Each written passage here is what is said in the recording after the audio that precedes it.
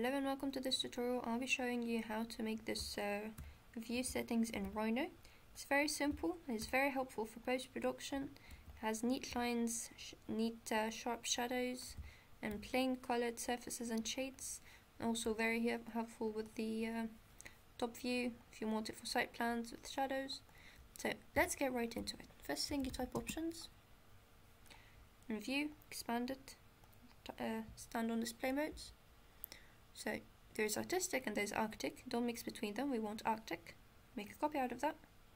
Rename it as you wish. I'm gonna name it tutorial. Sorry. Okay, and we want to stand on that view because we want to see it change as we are working on the settings to make sure we're going on the right track. Right options again. Okay. So first thing we want to change the color and material usage. We want to have that as object color. And under visibility, we want to turn off all of these because this is not going to be a view that we're going to be working on. This is just for exporting a view or an image or a PDF. If you want to be working on this view, maybe you could want to have some or even all of these options turned on because it has like the curves that you're drawing and clipping planes and so on. Lighting scheme. Lighting method, we want that one to be the scene lighting.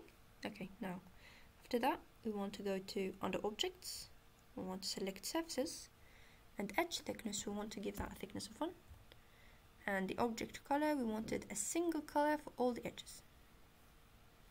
Okay, now for the shadows, this is the setting that I have used for the shadow that you've seen in the beginning of the video.